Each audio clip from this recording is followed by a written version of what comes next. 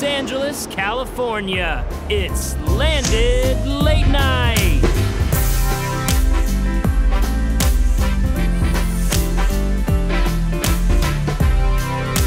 Tonight's guest. And now, your host, Haley Ringo.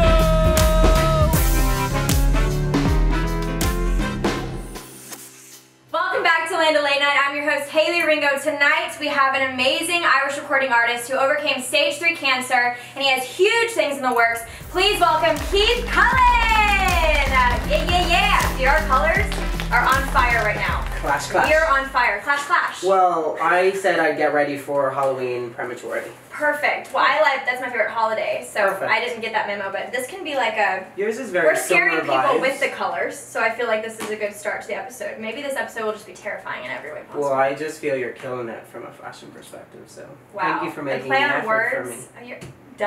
I actually saved this outfit for you. Like, I was going through my outfits and I was like, which one is the most insane and like loud? Because I felt like you would appreciate it. I'm sure you say that to all the boys. So you just released your latest single last Friday. Piece of Me. Piece of Me, which Yes. is so exciting. It's Thank amazing. you. Give us like a little, like just sing for me, baby. Like a rendition. Yeah, like a little rendition. You I don't love that know you me. landed. I am stronger than you think. You don't know me. I am stronger than you think. You don't know me. Woo! There's like this big like horn section and you can get into it and it's Oh, I it's will, amazing. and I have. Okay, so your single just dropped though. Let's go back to that before we get into all the good and the juju. The juju. I meant like zhuzh, like when you zhuzh your hair. The juju. The juju. The dude, yeah. Oh my god, no, that came out. It's fine. I say things, I make up words sometimes, and like we just go with them. Gucci flip flops is one of them. That means like, this is great. Like this is good. Gucci flip flops were good because it came from that rap song. Okay. That I thought was the words, but I don't. Well, I feel if you're wearing Gucci flip-flops, life is good anyway. Right. Because Exactly. if you can afford the real version of them and not the knockoff ones. Yeah, exactly. What was now, your question, a fashion question for Oh, you. okay, If I'm you are ready. doing Gucci flip-flops, are you putting on a pair of socks? I guess it would depend on like if I'm wearing sweatpants or Come on, if now, I'm. answer the question. Well, I don't. 5. No. Perfect. Me and you can No. be friends. Okay. Oh God, I was like, what if I answer this wrong? And he like Yeah. leaves. No, I'm kidding. No, I just don't get that whole trend at all. Well, it came from athletes. I think that's like where it started because my dad's a coach, and I feel like all of his athletes wear flip-flops and socks, like the socks with sandals look, which was like a horrendous thing, and then they try to make it like cool, and then they're like, oh, it's athleisure, and actually it's just horrid. But I will say, when you wear socks, it keeps your feet from like sliding, but that's totally irrelevant. It doesn't matter. You know fashion, and they don't, so that's where we're at. Okay, so your single just launched. So my story was I spent like nearly two years in the studio writing this album that never came out. It's called Dear Future Me. And that was before I got sick. Okay. And what was very interesting about it is there was lots of nods to going home and all these weird messages that were getting channeled at the time that only make sense now. But Piece of Me was one of the new tracks that I did after coming back. And it was specifically about being a better version of yourself and people not giving you enough credit for who you actually are, just in your own skin and all of that stuff. And specifically for me, I think the goal of writing any song is for it to be universal, so you can listen to it and take what you want from it. A lot of people listen to it and they're like, oh, that's a better relationship, or someone who broke my heart, or I'm stronger now without you. For me specifically, it was to do with the medical profession and how they literally wanted to take out big chunks of my body and organs that I kind of need. Right. So yes, people, keep all your organs intact. It's a good idea. So that's what the song represents for me personally, but it's written in a way that I think it is universal, that people can listen to it, and we're always exposing different pieces of ourselves as we grow and we learn and we evolve. Yeah, and we're learning about different parts of us as humans, like as we get older too, and things even in the past like 3 years, you know, my perception for things that I used to so strongly believe in have completely changed now. And that's a beautiful thing. That's life. It's like always a journey, and people are always growing. So you've had, you know, a very difficult battle with stage 3 cancer in your health journey. How has that shaped you over the past couple years? I think it changed everything. I was always one of these people who I felt like I landed on my feet. I don't know if you have that expression here, you land on your feet, which is like... Well, we love the word landed, so we use it in a lot of ways. You land on your feet. I never thought cancer was something that was in my story. So it wasn't, none of my family had ever encountered it before. I never lost anybody to it. I didn't really even have any people in my close circle. So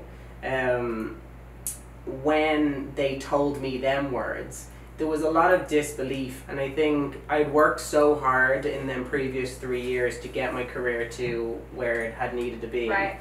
And we had just charted in the Billboard charts, and we did all these incredible things. And then they were like, hey, you're going to have to stop all of this. You're going to have to put everything down, and you need to focus on staying alive. Yeah. How did you find out you had cancer? So it was funny. So I subconsciously knew that there was something going on in my body. So I knew that year because I was tired, and I'm never normally tired. Okay. I'm normally like, let's go, let's hit it. And I had said to my management team that I needed some time off at Christmas. Yeah. We went home in October, and we released an EP called Iron Clouds, and I was on TV in Ireland and all of that stuff. And from that, there was a call to say, hey, do you want to come to Australia and start the promo there? And I was like, oh, well, we can't miss this opportunity. Right. So I landed in Sydney and had this big bleed, and none of the team were there at the time. So it was just me, and I was like going into the doctors, and I was freaking out. I was like, what's going on? I thought something might have, you know, ruptured on the plane or that type of thing. And then fast forward 2 weeks later, they're like, it's bladder cancer, there's a tumor there, it's stage 3, and I had to be operated on in Australia before they flew me back to Ireland. Because it was that fast spreading? Yeah, and well, obviously I was bleeding, and, yeah, and they had to get the tumor out, but I think in my mind it was a big deal, because they were like, you know, this is going to take a period of time. You know, we need to do chemotherapy, and we need to do resections, and you'll have to have operations. And in my mind, I think we become so obsessed with the outcome of our careers, and, you know, the music industry is very transient. You know, people are in, people are out, and I felt at that time that was my time to shine. And then they were like, actually no, so you got to stop right now and got to concentrate on health. So there was definitely a mental struggle in my head, because I didn't feel anything either. So I was bleeding, but I wasn't in pain.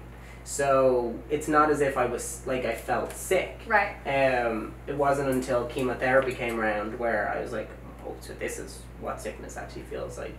So I didn't want to stop. So I was like, hey, let's do the radio tour. And everyone was like, Keith, you know, I want to get in touch with reality here. You're technically dying right now. You're like, I'm fine. Everything's fine. I'm fine. I'm good.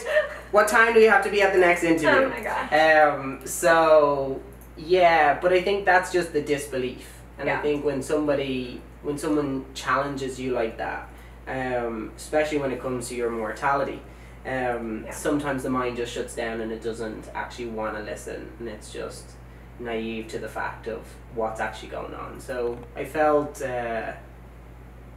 very disconnected in that moment to the actual reality and the situation that was going on. Well, and because it's your whole, like, that's your career had been coming to a head, and your whole identity in a sense is like is in your music, and then that's just completely, like, you know, taken from you. That's really hard. Like, how has that changed your perception of your career? Do you feel like it's altered how you view yourself in your career, and like what you want to accomplish in this lifetime? Yeah, I think I didn't die. Yes. Yeah. Thank God. Here you are, looking beautiful as ever in your loud orange sweatshirt that I love. That was not what did you call it? Subtle shade? Subtle shade. That was not subtle shade. Loud is a good word in my vocabulary. But I think I didn't, the point I was trying to make was I didn't die, but the old key died in that moment, and you become very different coming back. Like, I don't have the chokehold that I used to have on my career. I think, you know, if you're in it that much where you're willing to sacrifice your health for the sake of your career, you're crazy. Yeah. Like, you're literally crazy. And I think I was out of my mind, and I think being in LA for a period of time, you can get like that, you know, where your career is the number one. My career is super important to me, probably, you know, equally as important as everything else in my life. But I don't have the chokehold that I had on it. And then entering back into the world, everything's different. So how you relate to people, your gratitude. Like, there was times where I just couldn't even walk. Like, I was so weak, and like, I spent most of my time in the bathroom, you know, very sick. So it's like, when you wake up in the morning and your legs work, like, I was all about the spirituality and, oh, let's be grateful, and I'm grateful for this. But it takes you to a different level of gratitude when your body that we take for granted all day, every day, that it just walks us into the interview, and our voice just naturally comes out, and our eyes work, and, you know. I mean, those are little things that I don't even think about every day, and it's like getting up every morning and thinking about, oh, like, I have a place to sleep today. I'm able to, you know, see, I'm able to breathe, I'm able to walk, and I feel like, that would completely change your perception of what's important and what, you know, wow. Yeah, and I don't know if we have it right in life anymore. I think, like, we tend to only celebrate certain things, but I think, like, every day that you wake up and you're able to breathe is technically a better day than if you're not. Right? So, like, when I was super sick and there was a question mark around my future, you're not worried about your Spotify streams. Right. You're not even worried about the money that's in your bank account. You're not worried about the house you live in. You're not worried about your Instagram likes or your comments. Like, you're just not. Yeah. You're just not. You're fighting for something that's way bigger than you. And I think coming back this time with Make Way as a single or Piece of Me, they're the most honest and real I've ever been in my writing, and it just seems to be resonating on a whole different level. Yeah. I know too, you're quite the entrepreneur, and you have you started Stereo. Can you tell us a little bit about that? We have an app that goes into Uber and Lyft, and the driver gets paid to play new and emerging music to their rideshare audience. So now it's become radio for rideshare, where, you know, you jump into an Uber going to your destination, and you'll hear Keith Cullen's music, or, you know, but it will be playlisted alongside a big artist that's signed. Well, and also there's so many ways to now, like, to make money, to be seen, to get on different platforms. Like, you just have to be creative. So I love how you turn your frustration into creating this company that's, like, beneficial for you, other artists like yourself, and going to promote and bring up those around you, which is really cool. Yeah, and it's a real community thing as well. With anyone who's signed up to Stereo, like, I got to host, you know, songwriting camps at Capitol Records with, you know, 20 of the artists. Oh, that's we amazing. get to do festivals. We do Stereo live sessions at the Hotel Roosevelt, and please invite me to the next one, because that is my favorite hotel. In that dress, I think you'll be hosting. Okay, perfect. And I think I would love that. It's just, we champion the underdog, right? And it's like, I've had to fight really hard to get to where I am, and I have, you know, a lot of great people in my life, and I've had resources, and I've had training, and I've had experience in business. You know, just your average artist out there who's just starting out, who just has a dream in their bedroom, you know, they need all the help that they can get, and if I can help in some way, I always will. And I think our world is just a bit weird at the moment. Like, people like to keep everything so close out of fear.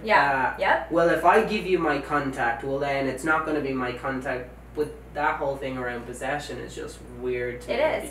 When you bring up those around you, you get brought up too, like it's just this creating this encouraging environment, uplifting, loving environment, and you know, when others succeed, you succeed. So like I love, that's a really good point. I love what you just said about that. And also just, you know, I think this whole interview, it's been, your heart has shown a lot, and I think, you know, what you've gone through, what you've created, which so many things. You're such an entrepreneur. I mean, you also have a merch line, which is more like a fashion line, in my opinion. And you know, you give, it's with that you give 10% back to mental health, correct? Yes. You're just helping people on so many avenues and so many platforms, and it's really cool to see that. Specifically with mental health, why is that so important to you? I mean, obviously we all are dealing with our own battles and our own struggles. So I would love to hear like yours. Yeah, I think it's become so prevalent in our society. You know, I think the world has sped up so much, with great advances in technology, and you know, everything feels instantaneous now, and we only show a piece of me, you know, every time you put out a post or every time you say something socially. People create a perception of who you are, and I think a lot of the time then you're chasing that perception as opposed to, you know, uncovering who you are as an actual individual. So we give a certain side to ourselves to the world, and then we spend all our time trying to keep up with who that actually is. And I think that creates a lot of mental instability for me personally, because sometimes, and then there's other days where I just wake up and I don't feel myself, you know, where no matter what's going on, you're having an off day, and that's okay too. But I think it's important for me that if I do something that's commercial, that it's attached to something of goodness. So I'm all for profit. Like, it's not as if like I want to do all of these things and give everything away, because I think you need to, especially in LA, you need to eat, you need to... Well, and you can do both. You can like bring people up, give back to the world, and also make money. Like, it's like, and people are afraid to say that. It's like, that's how the world works.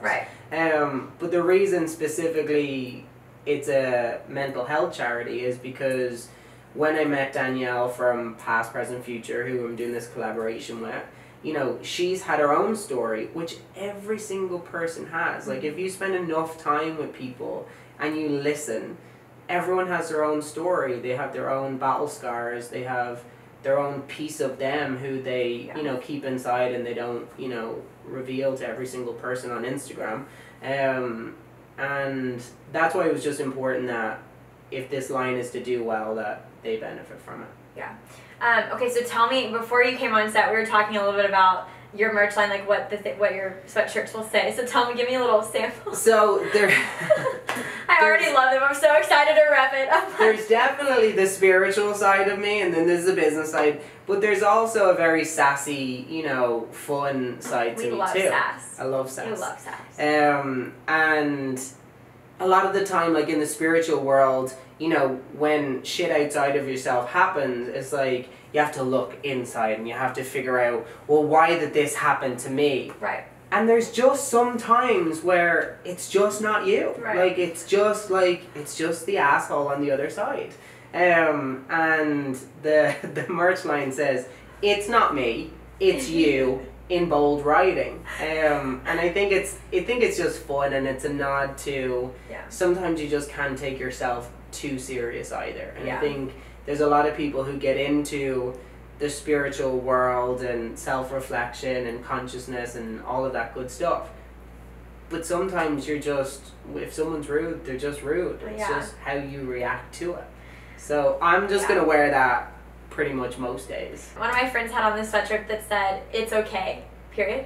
And I was like, wow, that's so freeing. Like, it's not great, it's not awful, but it's okay. And then on the other side, there's a beautiful, just a nice plain t-shirt, and it just says "empowered" with a red full stop. And I think that speaks volume as well, because to even just give yourself permission to just be yourself and be empowered from the moment you wake up and you put that t-shirt on, for me is what life's about. I love that. And I love just hearing your heart and your perception, because like you've gone through a horrible experience and survived it, and it's given you this new outlook on life, one that's like, there's just take the pressure off, you know, and it's so like a short amount of time that we're on Earth. And we say in Ireland, pressure is for tires. I love that. Pressure is I want to practice an Irish accent. Can we just say some words that are like... Well, what I get thrown at me a lot is like, Trone. top of the morning to you. Trone, you just said trone at me. Trone. But I can't do Irish. I can't do an Irish accent. Irish? How do you say Irish? Irish. Irish. Irish. Irish. Irish. Irish. I'm Irish. I'm With Irish. a British accent. Yeah, well now it's going to British one again. I'm Irish. Into the Australian. And now it's back here, is it? Oh my god. When you walked in, I was like, oh my god, I forgot you have an accent. I just like feel like I keep getting closer to you because I'm trying to just hear your voice and imitate what you're saying.